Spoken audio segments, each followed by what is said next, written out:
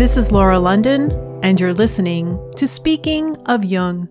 Joining us today for episode 98 are husband and wife Jungian analysts, John and Nada O'Brien in Belgrade, Serbia. Nada holds a master's degree in semiology and a doctorate in music pedagogy from the University of Arts in Belgrade, and earned a diploma in analytical psychology from the C.G. Jung Institute Zürich. In addition to her practice as a Jungian analyst, she works as a university lecturer and as a consultant. She has spent more than 20 years working with leaders and groups across a wide scope of industries, including the Nordic Council of Ministers, the Norwegian National Health Service, and leading global financial services organizations in the UK, Europe, and the United States using a Jungian approach. Dr. O'Brien lectures on music and the unconscious, and, together with her husband John, on Jung's word association experiment. She has been leading international dream groups for 15 years and is a published author and researcher in the fields of analytical psychology, infant research, leadership, football, and music. Her article, Who is Listening? A Psychoanalytic View on Listening Phenomena, was published in the journal New Sound in 2018, and her scientific paper, Universal Organizing Principles of Music and Fairy Tales, was published in the Musicology Journal of the Academy of Science and Arts in Belgrade.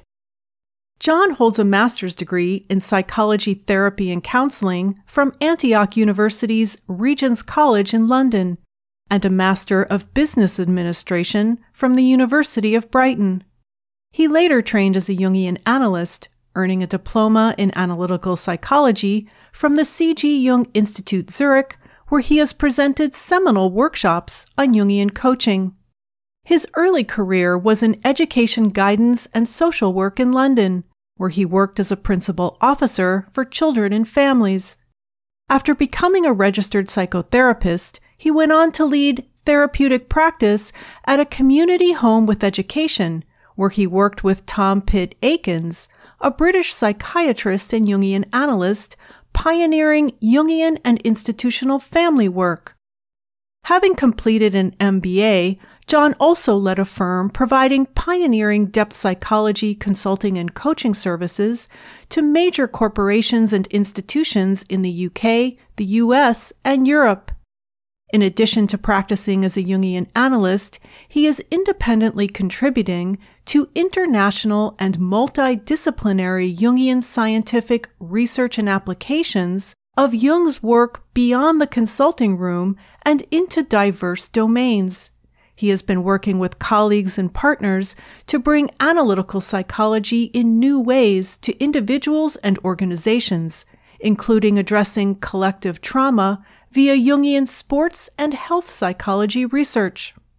Presently, he is an elected member of the C.G. Jung Institute Kusnacht English Research Group, a fellow of the Institute of Coaching at McLean Harvard Medical School affiliate, and a member of the C.G. Jung Institute of Dallas. Together, John and Nada teach the mandatory seminar Introduction into the Word Association Test to training candidates at the Jung Institute in Zurich, and are editors of the books Analytical Psychology of Football and The Professional Practice of Jungian Coaching, both published by Routledge.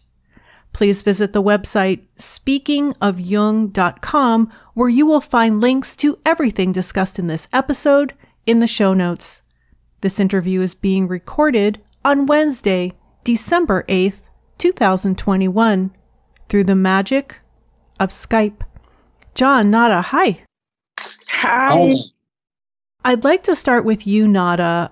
If you would tell us briefly your path to becoming a Jungian analyst.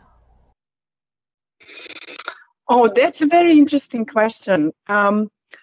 Well, my first memories were musical, and I always comprehended the world through music medium somehow. And I oriented since very early age through my dreams. And I always found the intuitive link between the two.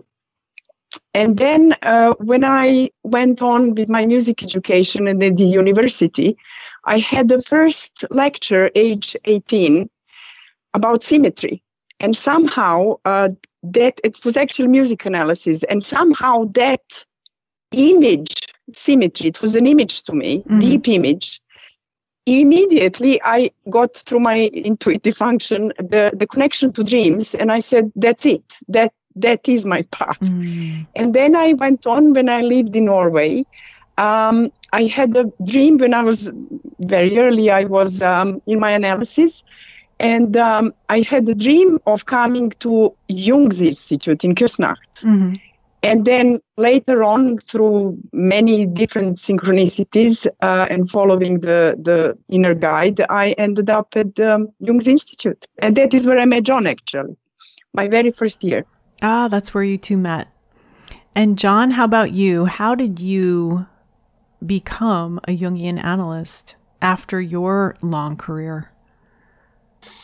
I think the beginning of becoming a Jungian analyst was when I was a very young child, and my first remembered bedtime story by my father, when he told me a little story, and at the end of it he said, "What does mean mean?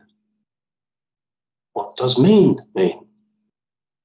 And this question puzzled me for about 40, 50, 60 and now nearly 70 years, and became quite an inspiration in drawing me forward through various experiences to the C.G. Jung Institute in Küsnacht, where we discussed and discovered and experienced, to some extent, in various ways and from different paths, the central archetype of meaning, the experience of the self. So it's a long journey. A very long journey. And you both graduated from the Institute at the same time, is that right? Yeah. We did. We spoke that together, Nada, just then. That was nice. Yes. So were you both living in Küsnacht or in the Zurich area the entire time you were training? No, we traveled 3 times per year, I think, if not even more frequent. From where you were living, you traveled to Zurich to complete the training? Yes. And how long did that take? 6 years. 6 years, I think. Maybe a bit longer for John. Yeah, I started a little bit earlier. It was 7 years. Nada was living mainly in Norway, and I was living mainly in London. And how did you both wind up in Serbia? First, you go, John, please. We wound up in Serbia via an invitation to a Chelsea football match in London, which I gave to Nada. That is his version, Laura. Okay, I understand. We'll get yours after. Okay, John, continue. Which was really our first kind of major date together. And getting to know each other. I was sharing some of my love for football with Nada. Nada was sharing her great love and passion for music with me. And on the basis of mutual curiosity and interest, Nada came to London to watch Chelsea play, and I came to Belgrade to listen to the music and to discover this wonderful, wonderful, rich culture of history and cultural background of Balkans music. And so that's really how we got together, really, I guess. And Nada, your version? Jung was the common denominator. Jung was the common denominator. Jung was the common denominator. Jung was common denominator, definitely, because the very first date we had in Küsnacht was actually the big match. Was it a World Football Cup or something? And then John invited me, and I said, "Oh, this time would suit me. Thank you very much for your invitation." And he said, "Oops, I really can't manage because I have to follow this match." So I said, "Well, that's a bit indicative. And but I succumbed to meet him, and then we continued our conversation. But I think my version would be much longer, and maybe not that amusing for John. So I am very happy to leave it at his way. Okay, we'll leave it right there. So I just want to clear up one term. When you mention football, you mean what we call here in the United States soccer. Is that right? Yeah, exactly. That is correct, yeah. The title of your book is Analytical Psychology of Football, Professional Jungian Football Coaching. So the word football appears twice. You are referring to what we call here in the United States soccer, but my question is, does it also apply to American football? Yes, yeah, both are true. I think maybe one of the reasons that the word football is used twice is because it applies both to England and the United States in different ways. So let's get into the book. I'd like to hear the background as to how this came to be, because my interest, I've been a lifelong NFL, which is the National Football League here in the United States, American football again. I've been a lifelong fan of the NFL through my father, who was a big football fan, and he played college football, and I've been watching football my whole life. And then I became involved with it in a very personal way. I've been to close to 100 NFL football games. I continue to watch it to this day, so I'm very familiar with American football, but I'm not as familiar with soccer. So when I saw your book, and was it published in 2021 by Routledge? Yes. Yeah. But it was 3 years in the making, right? Yes, yeah, the research started 3 years ago. And we started our write-ups about 12 months ago. My first question is, what prompted two Jungian analysts from very different backgrounds? I mean, Nada, your background is in music, and John, you have an MBA, and now you're both Jungian analysts, and then you started researching football. That is fascinating to me. When I saw this book, I was stunned. I still couldn't believe it, because I have been trying to apply Jungian psychology to football since the year 2000. Shall I go first, John and Laura? Sure.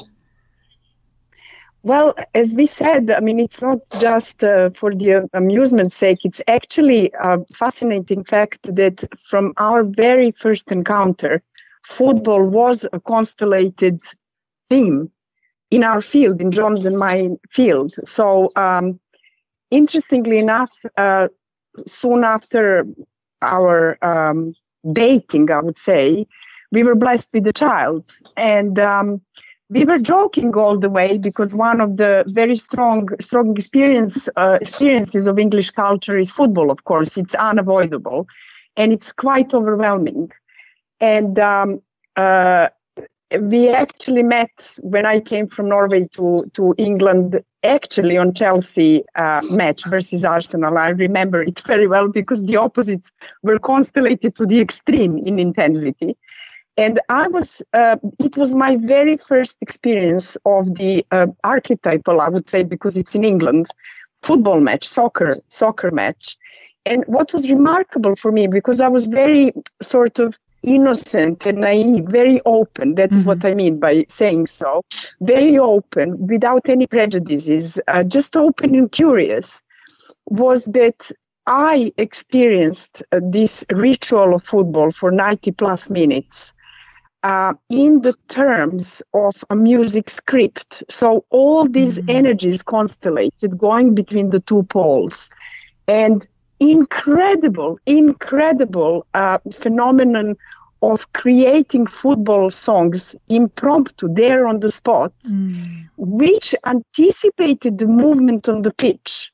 And I was shocked to experience that. And I was thinking, it's all about the movement of energies. It's about this multidimensional libidinal flow that Jung is writing about in his energy perspective. And I was thinking that it must be a stage for a play or replay of how actually our psyche works, to put it very in a simplified way. It must be that there are two oppositional sources, opposites constellated, and then we work. It's an attempt for the energy transformation process, but it's collective, it's cultural, it's collective, maybe it's related to zeitgeist, who knows? And it was absolutely remarkable. So I had my profound music experience in that event, and it never left me since. And then our son, who started being indoctrinated by John, of course, by football, he has immense love of football and violin, and that's very interesting. And then it became very personal, of course, and I was astonished that a ball, be it football or any other ball, can attract so much libidinal force, mana, literally, and attract millions and millions of people where nothing else mattered. And then we had dreams, especially me, and synchronicities. And one thing after another, we were sort of guided. It took form in this process of writing the book, which was absolutely, we were humbled by these synchronicities, which we would like to believe accompanied us to support us in this process. Mm. So that's my story. Okay. And John? Is the question what attracted us both to football? The question is, Nada's background was music, your background was business and coaching. You both became Jungian analysts, and then shortly after that, you started this research on football. And I found it unusual that Jungian analysts were looking at football. And John, you and I spoke on the phone, actually it was a few months ago now, and you made some connections that I had never made consciously, that I probably did unconsciously. You said football is a symbol of the clash of opposites and the tension of opposites on a social scale. Yeah. Oh, another quote I just want to mention before I let you jump in is you quoted George Orwell on the phone to me. You said that George Orwell said football is war minus the shooting. Yeah. Yeah, I think all that is very, very relevant. You see, as a child growing up in London, football was a very, very curious, interesting, and puzzling experience. It was not long after the war, maybe 10 years less, 7 years after the ending of the Second World War, when football really took off in London and England on a really, really, really big scale, because people had been deprived of this during the war. And I had no idea what all that was about at that time, but I came to realize that on the one hand, there was something very cathartic going on, that there was a healing of sorts going on when crowds went to a football match. At the same time, there was a huge clash of opposites and violence being reenacted between supporters on the street and on the pitch. So much so that I, as it got worse towards the 70s, I just did not go to football for about 15 or 20 years. Mm-hmm. The grounds in the game were then reclaimed by setting firm and clear boundaries around crowd control, as well as reinforcing the rules.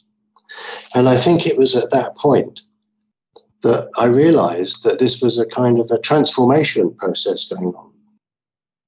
And when I got to the Institute, it really came home that there was a transformation process going on. Something was being reenacted. Something was being played out.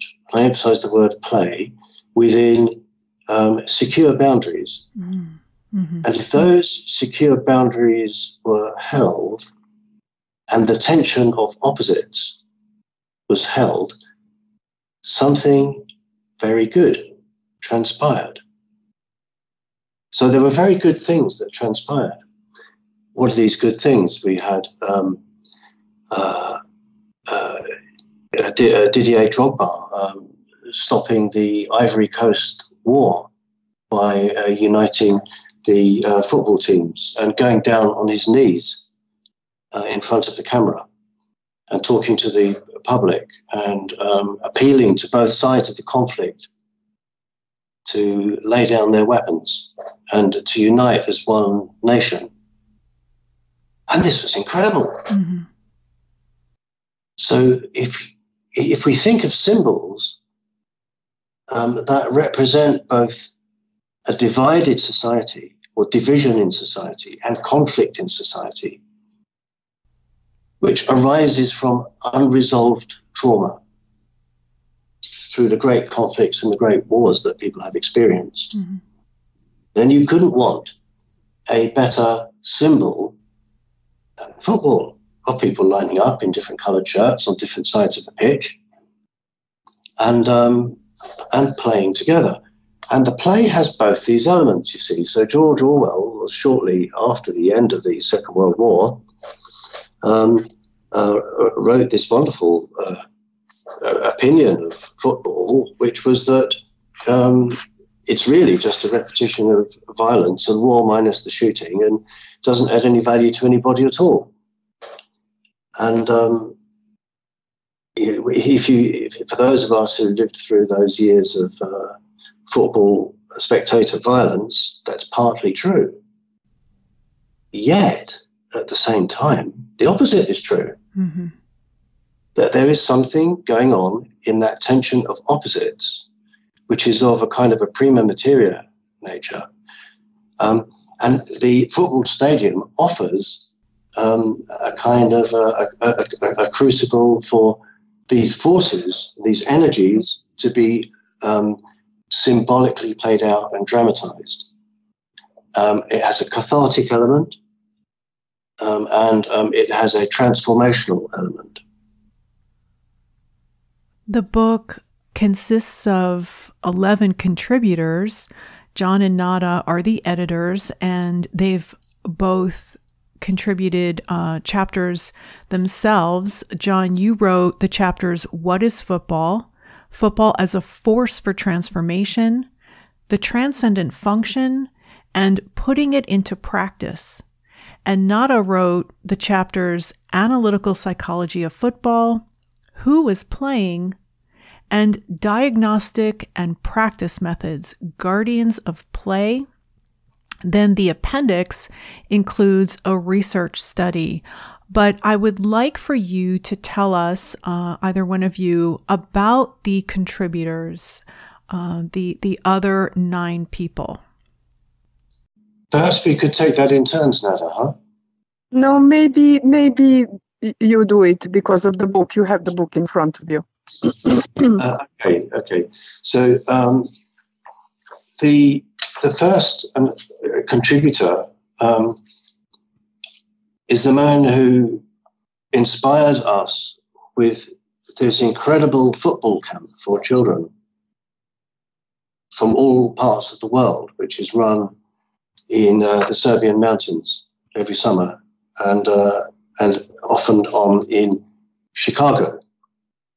And his name is Dejan Stankovic. He's known as Deki Stankovic, who's a very famous football player, who's the only player who has played in 3 World Cups for 3 different countries, which gives you some indication of his feeling understanding of the conflicts which have occurred in this region, and his sense of the deeper nature of football and its importance in terms of creating safe space and play for children. And his motto is smile, one word, smile. That children in football training should smile and be happy. And he's applied this both to, if you like, to two things. One, to the training in one mountain place, and in another one called Divchibara, which is a recent development working with children with disabilities. And there's some very moving stories from there, which I will skip at the moment because I'm just mentioning the names. He was very much supported by Marco Mikulovsky, who's the camp director who we were working with and who was a wonderful partner in the research, a good representation, a good authority in play. So the other contributors, briefly, Professor Dr. Jarko Trebieshanin.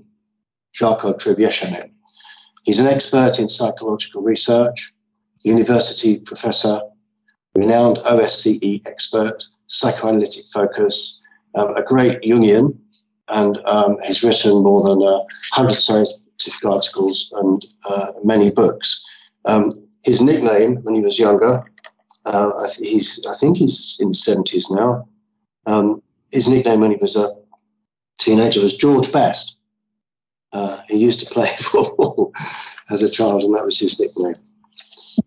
Mike Roberts is professional media writer for FC Barcelona. Very good and popular, down-to-earth, no-nonsense football historian. Whose recent publications include a wonderful book called The Same Old Game and an account of football in Barcelona's. Comes from Christchurch University, Canterbury, now lives in Spain. On the US side, we have Scott Pilkey, who has a lifetime of experience in coaching, mentoring young athletes. And for 5 years, he was the head football coach at Erie Community College. And he has brought an integrated methodology to the training of football in a US context. He calls it U-Bring Chiropractics. And that is based on the relationship between the coach and the athlete. It's not a cookie cutter approach. It recognizes the soul, the spirit, the personal personality, the individual motivation of the child, and of which he sees the coach as a servant to serve that relationship and to help bring out the potential in children. And that seems to us really, really wonderfully connected with Decky's approach, that you have people from different cultures, different games, with the same name, football, really valuing and understanding the nurturing and development of children, often who've come from all sorts of backgrounds, but all who've come from cultures with a history of warfare, either recent or past, which is, in our opinion, reenacted on the football pitch to some extent. Pete Lowe was the head of education and performance management for a football club in England called Manchester City Football Club. He was there for 13 years. He wrote The Language of Winning, and he's has achieved outstanding results. And when he left, he set up a counselling service and a helpline service for athletes who were suffering abuse in the dark side of sports training. He's a good guy. Clifford Mays is the founder of archetypal psychology. He's an American. He's a leading Jungian scholar. He developed analytical psychology as an alternative or a complement as well to social science models. Comes from the University of Utah. He's a doctor of psychology from Southern California University for Professional Studies. He's written 12 books, many articles, and is probably the world leader in archetypal psychology of education. Archetypal psychology of education. Then we have our good friend Michael Escamilla, who trained with us at the Institute, who not only has a wonderful sense of humour, but is a professor of psychiatry and department chair at the University of Texas, Rio Grande Valley in Edinburgh, Texas. He's a renowned psychiatrist. He's contributed to a number of institutes and projects. He was the founding director of the Center of Excellence in Neurosciences at Texas Tech University in El Paso. He is an expert on the word association test and on schizophrenia. He's a wonderful musician, and in his former life was a great American football fan. So he's one of these people who brings together football and music.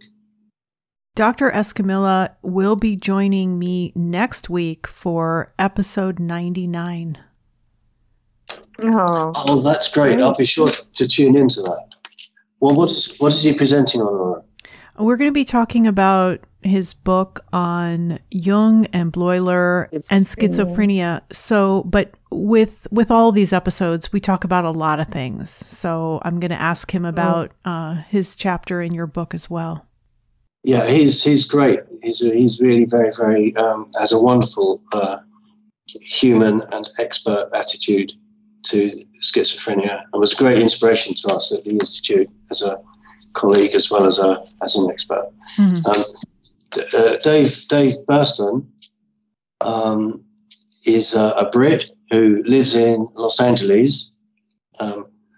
He was an actor who became a licensed psychotherapist, did his Ph.D. in depth clinical psychology at Pacifica Grad Institute in Carpinteria, California, back in 2013.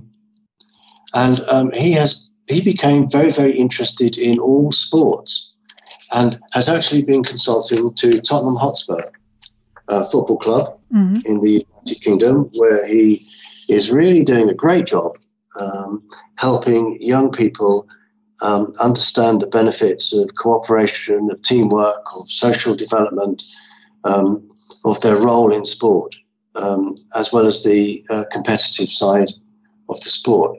And I've just been informed that he has a new contract with them, which they've extended to allow him to be in England for longer periods of time. So Jungian work is finding its way into a number of different spheres. Yes. Which are wonderful, very diverse spheres. And Bill Beswick is known as the father of British sports psychology. We were very pleased to have his contribution, a wonderful contribution. He's worked with Manchester United, FC20. He worked over with men and women's teams in the United States.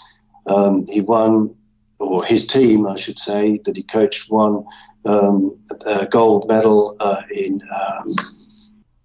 swimming in the UK. And he has a wonderful book focused for soccer. It's also supported by one goal, and the mindsets of winning teams. And most football clubs or soccer clubs have this Focus for Soccer book around. It's great. I've read it. It's hugely practical, very inspirational. No Jungian language in it at all, but completely Jungian in its essence, which is wonderful. And he helped out Methodist organizations in the US. He was inspired by his early experiences in the UK as a young man who was introduced to sport and kept on the straight and narrow. A real down-to-earth, practical, well-respected sportsman with international experience. I think he works with human kinetics in the US at the moment. So there, and then there's my beautiful and honourable wife Nada, of course, and me. So that added up to, I think, 11 contributors, which I only discovered last week after we spoke a little bit, Laura, about this episode and synchronicity. Mm-hmm. I guess you must be the referee. That's my role. That's my role. And Nada, did you want to say anything about the contributors? It was very meaningful. So these renowned colleagues came in a very spontaneous and organic way and emerged for this process. So I think that we are very grateful that we were surrounded and supported by these contributions, which are really, really valuable. And this book is part of the Routledge Psychology of Sport, Exercise, and Physical Activity series. And John, as you were speaking, I noticed that you used the word warfare quite a bit. And I'd like to bring up the topic of violence, at least here in the United States, with American football. That has been a very hot topic. The number of concussions that have been experienced by the players. But you had mentioned to me that it is not scientifically correct that football leads to violence.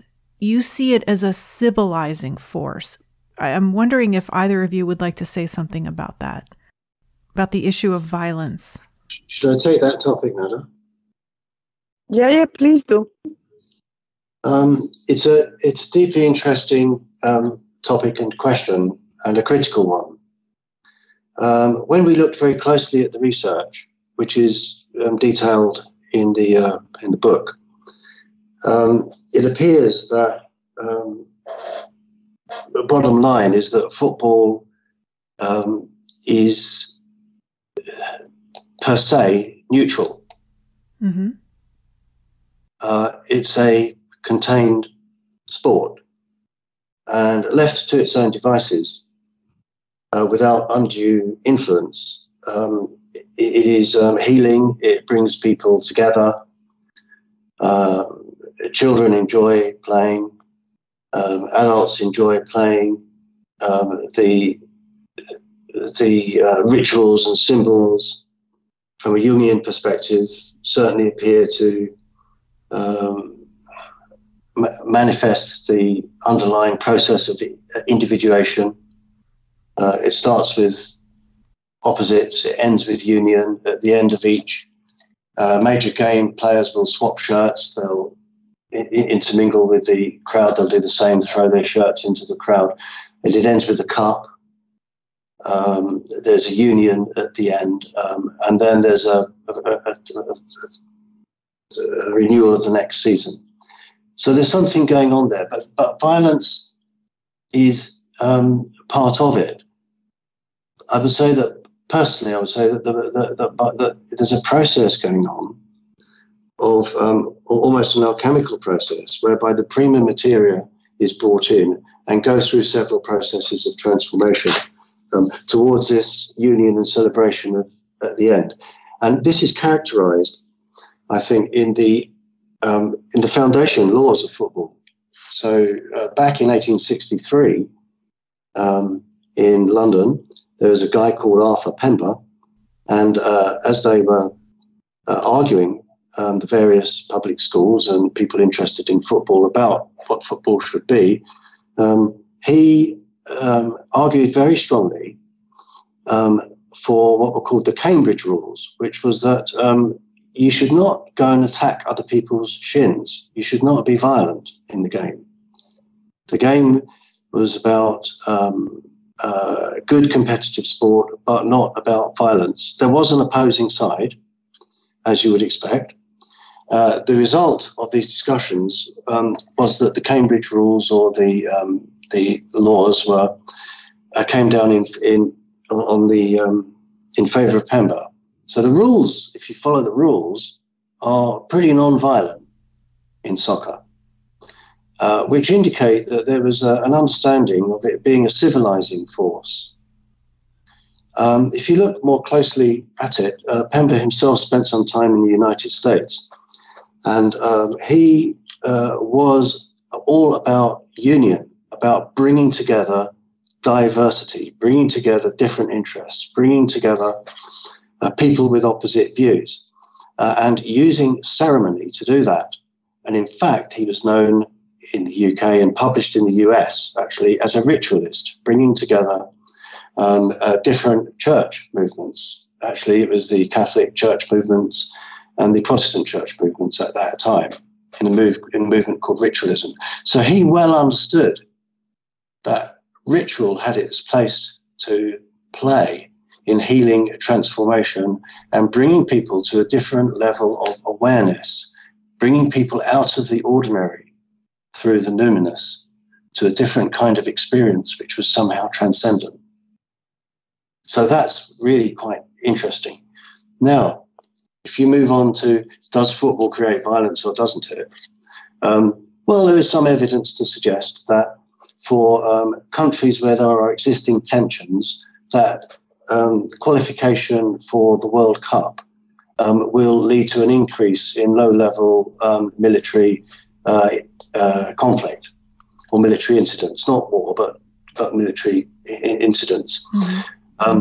So if, in fact, it's very easy to whip up a football crowd or in a nation or a town into a state of aggression towards its neighbours. So if it's used politically in that way, of course, football can be an instrument of violence. Doesn't per se contribute to violence, but it can be used as such. And there are very clear occasions historically documented and written up in this book where that does happen. However, at the same time, it can be used mindfully or just naturally as a means of healing and transformation and dealing with war trauma. And to that extent, it can be used to avoid the repetition of war trauma, the repetition of wars because of unresolved trauma, basically. And you can see this in the humour of the crowd chanting in some England versus Germany matches, for example, where humorous anti-German slogans relating to the Second World War are chanted by the English, and the same are chanted back by the Germans, or the majority of both supporters having a beer together afterwards and enjoying the game. So there's some process of dealing with and transforming unresolved trauma which goes on in these situations. And what about the spectators? Are they there? Because Nada, you said something interesting in the beginning. You said, how can a ball attract so much libidinal force? And I'm wondering what the crowd is projecting onto these players. Are they carrying something for us? Well, I think that they're hero personalities. They're the as you would say, canvas for our projection of how do we execute our own inner movements and follow the self. Because in fairy tales, we have these rolling spherical objects, magical objects that a wise old man gives to the young hero, least expected to become a hero. And then at certain crossroads, it will guide the way. So I think that the spiritus move is something that initiates movement and then should be followed, is something that we are fighting for. It's actually a quest for meaning. And that is fascinating because that is our individuation process. That is why we are here in this dimension, and that is what our purpose is. So to find our path, to reinvent it, to be reinvented, and it's a big struggle and a big fight. So it is our matter of survival. And that is what is projected there. It is participation mystique, but it is held. It is a held ritual. And it's as meaningful as church mass or any other form of sacred rituals. I think we project the meaning. And John, you mentioned rituals and symbols, and I was wondering if you would say a little bit more about that from a Jungian perspective, the rituals that are enacted in a game. I can, Laura. I'd like to just preface it briefly with, I think, a pretty central point here, that in order for that stage, for the football stage to work, you have to have good authority and you have to have play. And I was very moved by David Burston, my colleague's comments and information about his reflections on the Whitman school shooting in the United States, and the discovery that violence in that way was somehow related to the lack of play, the lack of ability to play safely as a child. Hence the National Institute for Play being established. And this is incredibly important. Fred Eng, in his work on the American football side, terribly important work, which shows that the treatment of children as young adults living out the fantasies of their parents is really unhelpful and damaging. And if that happens at a cultural level, it needs a counterforce to help civilization along. And to your point, ritual is one of those ways of containing things, of explaining things, of not explaining things, of bringing in a mystery, which enables people to enjoy the healing and transcendent moments of unity at a higher level of consciousness than they might come in with, or I might come in with as a football fan, as the aim is to beat the opposite team. Well, it's a wonderful start to come in with that kind of tribal loyalty. But it's a better finish to, in that process, to be admiring these wonderful moments of transcendence when Pele gets the ball and dribbles through 5 players and passes the ball, passes it back, scores a goal. Transcendent moment, absolutely wonderful moments which we've all experienced in football, and the rituals and the boundaries really contain and enable those kind of that process of individuation. Really, at a cultural level, it enables healing and individuation. And what are the rituals and boundaries? So people line up on opposite sides of a circle. That's interesting. That would be very interesting to see what that means. They put the ball on a center point of the circle. That's interesting, isn't it? There's uncertainty about who kicks off. That's dealt with by the toss of a coin by the referee. Well, that's interesting.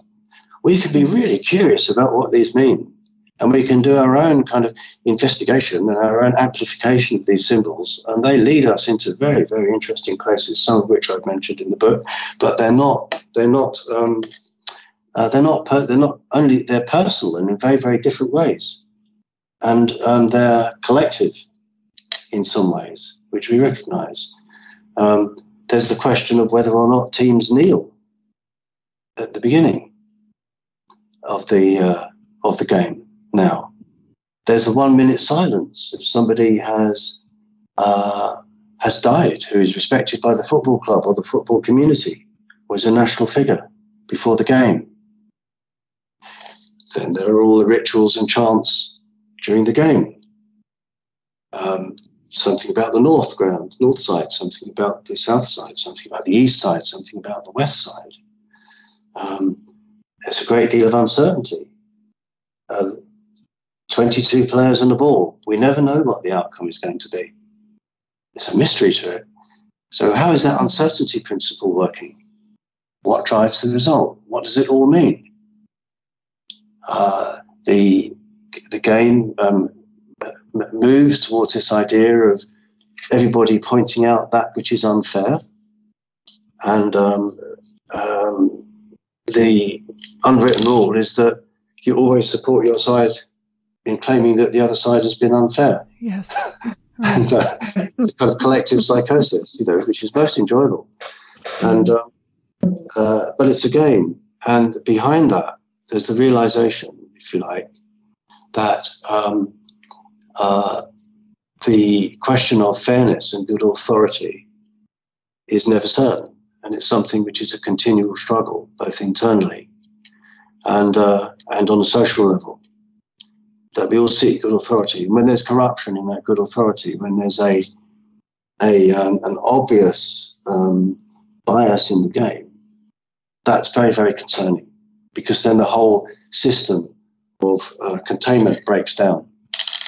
So if a country is disconnected from the spirit of its declarations and constitution, and that's reflected in the rules of the game on the pitch, you will see it. You will see what's happening on the political and social sphere on the pitch. There will be an increase in violence. There will be an increased fragmentation of society. More people will get injured. And it can all be read in the microcosm of the football games at the time. And there's an extensive study on this relating to the relationship between the United Kingdom and the Soviet Union in 1945, which was replayed in the symbolism of the Moscow Dynamo tour to Great Britain. It's really interesting and funny, and would recommend that part of the book to listeners if they're interested in that particular topic. I would like to circle back to something that you mentioned about the unlived life of the parent and the burden that's placed on the child. So we've been talking about adult sports, and I'd like for you to comment more about that, about the parents of children players. Either of you. Well, I'll give a 30-second and then pass over to Nada. It also invites the question of transgenerational projection. What is being replayed down the generations, from generation to generation, in matters of unresolved trauma on the football pitch? And what does that signify for wider society? So at that level, that's a really important question, and it's one for which football and the study of it offers very good diagnostic information. I'll pass over to Nada. Nada?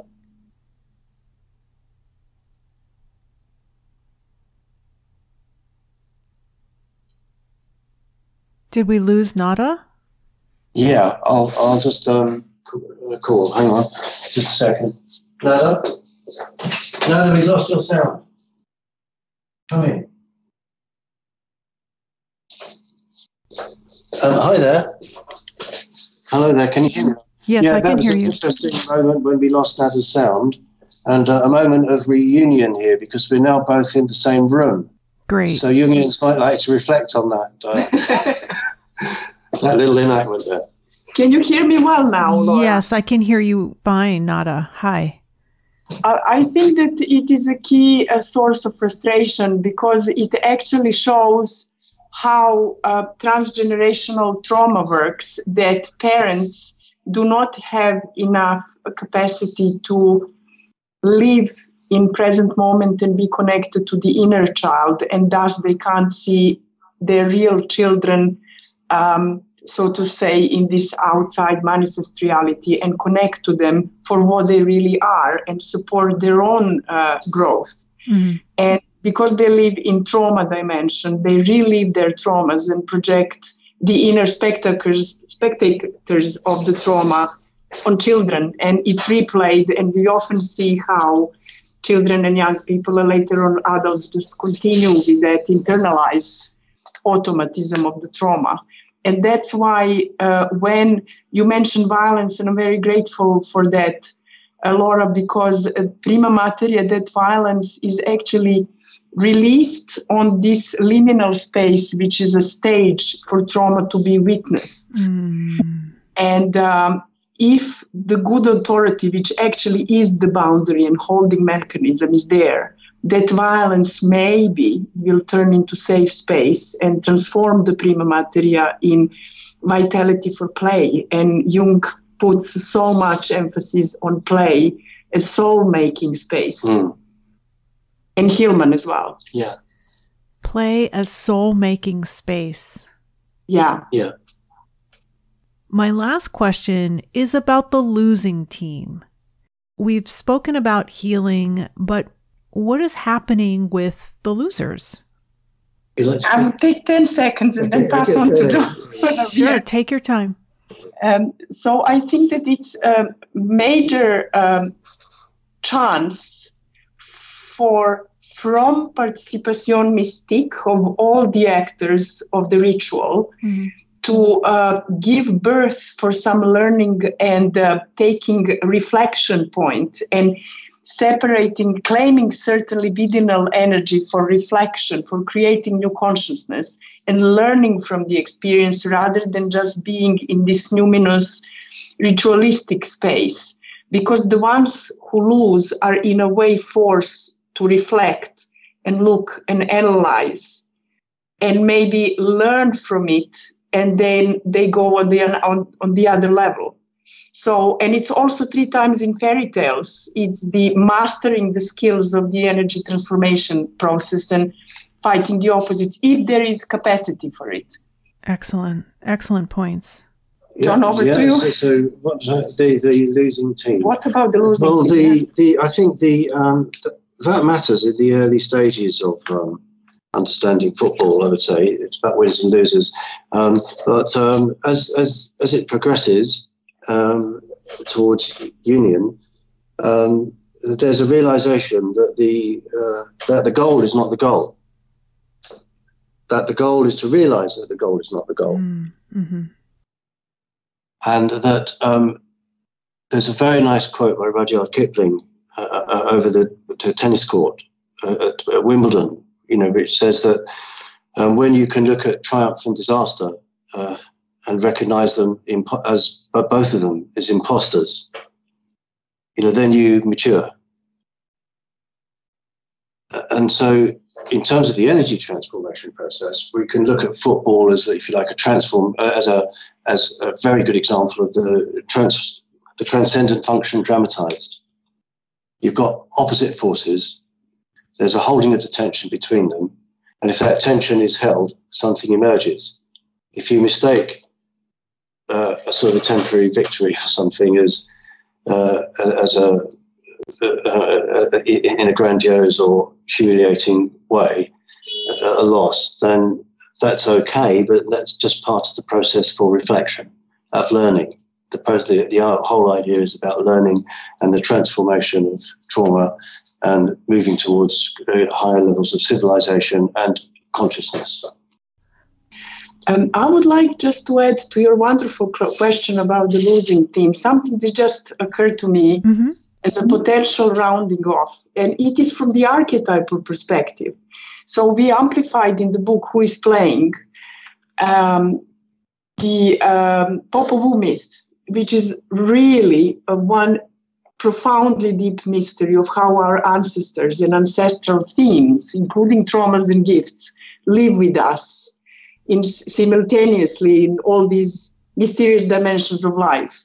And it is about 2 twins who lost their fathers in the underworld, who were outwitted in the football game with the lords of the underworld because they were not conscious enough and not ready. So the twins go, and it's a beautiful amplification of the ball motif, etc.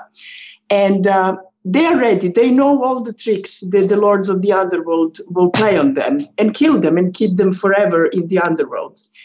So the utmost trial, there are 7 trials. What do they decide? They can beat them, but they decide to lose. They decide to lose the football game in order to gain something much more precious, and that is the knowledge of resurrection. And then they transform into new lights. They become the sun and the moon. And I think if we look at the manifest symbol level of the game, it is that the utmost goal and aim is to get the cup, which is like a holy grail, which is a womb for the new life to happen, which is really the peak the peak of each, every religion and myth, and that is the possibility of future and the psychological trial of the soul. And so final comments from me. Is that okay? Yes, please. Yeah, final comments from me is that I would say we really owe a great deal of thanks and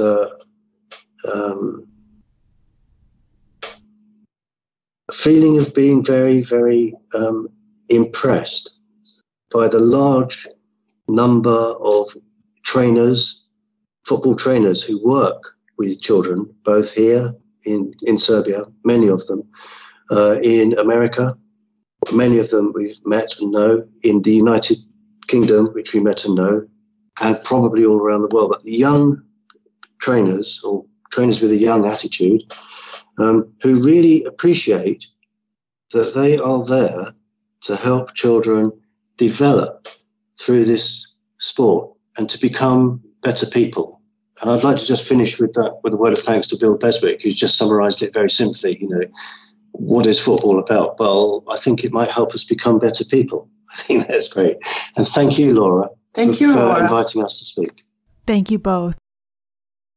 Please visit the website Speaking of Jung, that's JUNG.com, for more information on everything that was discussed in this episode. There you will also find all of the previous episodes of this podcast, which are available to stream or to download for free. Speaking of Jung is also available on Apple Podcasts, Spotify, iHeartRadio, and Amazon Music. And it will be available later in the week on our YouTube channel, Jungian Laura. You can also listen to this episode on your Amazon Echo device, simply by saying, "Alexa, play Speaking of Jung on Apple Podcasts." Just be sure to pronounce Jung with a hard J. Links to Amazon's new Echo devices can be found in the show notes. So with special thanks to Routledge, this is Laura London, and you've been listening to Speaking of Jung.